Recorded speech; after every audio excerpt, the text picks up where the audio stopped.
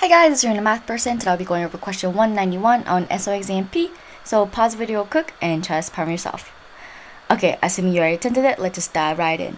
So the fire department, so they give you all this information and then finally they give you this.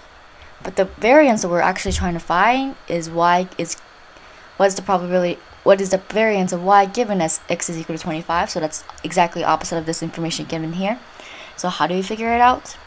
So we have to know that for a bivariate normal distribution, there is this variance formula, conditional variance formula, that says if the variance of x given y is equal to some y, then this is equal to theta x squared 1 minus rho squared.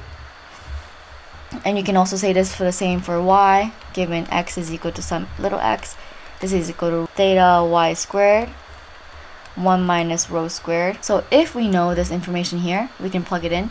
So if variance of x given y is equal to 28.5, this is equal to, we know theta x squared is the same thing. If theta x is just standard deviation, then we know theta x squared is the variance of x. So it's saying variance of x, which we know is to be 76, 1 minus rho squared is equal to 57. Then we know that 1 minus rho squared is equal to 57 divided by 76. Then knowing that, we can actually just plug it into our second formula, the variance of y given x is equal to standard deviation of, the variance of y, which we know is to be 32, 1 minus rho squared, where rho squared is equal to this thing right here, 32 times 57 over 76. This is equal to 24, which is our answer B.